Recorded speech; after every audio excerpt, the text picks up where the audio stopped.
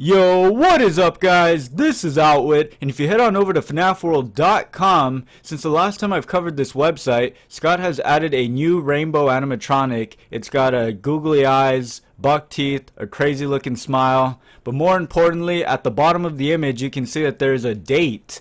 This date is 5-13-16, which equates to May the 13th, 2016. Now, if we had to take a guess as to what this date is for, I'm going to go ahead and say it is for FNAF World Update number 2 that everyone has been waiting for.